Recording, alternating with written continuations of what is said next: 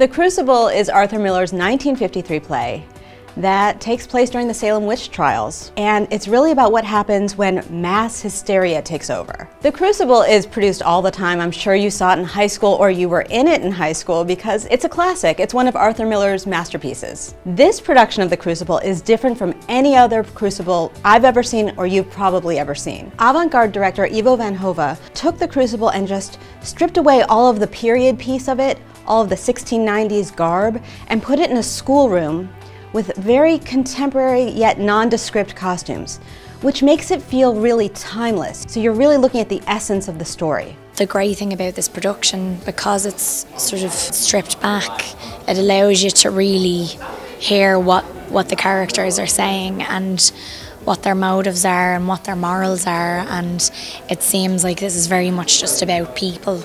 And I think between Miller's writing and Ivo's interpretation of it, it's actually quite an eye-opening production.